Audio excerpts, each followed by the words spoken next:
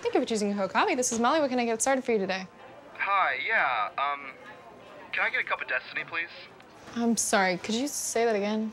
Cup of Destiny? Oh, wait. Well, I've got one right here, and funny enough, it has your name on it.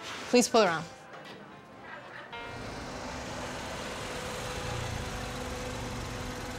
You know I love you, right? Molly Flinthaven, we need your sticks. Leon. Yeah, I mean, come on, he's come a long way, sort of. So he's not a complete and total narcissist. Exactly. He is simply a mild to moderate one. I've got work every day this week. Noon to close, right? Yes. Perfect, because we're gonna be doing this at night. We'll get done around 6 a.m. 6 a.m.? Oh, what, are you an old granny? Come on. You're gonna hold 5 hours of sleep, you're gonna bounce right back, because you are young. You are young, right?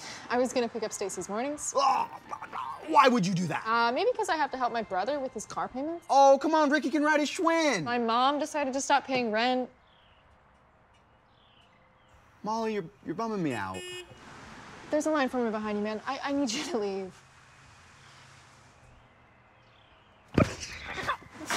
Are you blackmailing me? Molly? What?